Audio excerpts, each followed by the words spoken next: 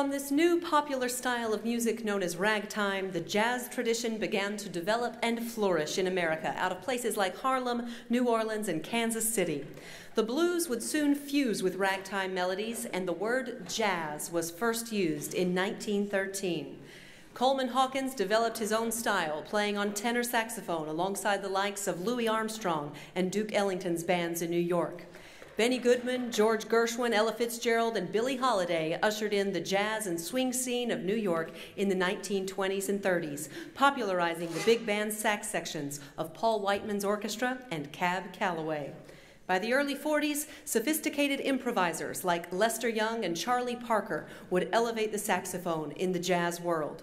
Charlie Parker established the bebop era with Dizzy Gillespie and Miles Davis. The likes of the Dave Brubeck Quartet and saxophonist Paul Desmond in the 50s would further the instrument's popularity.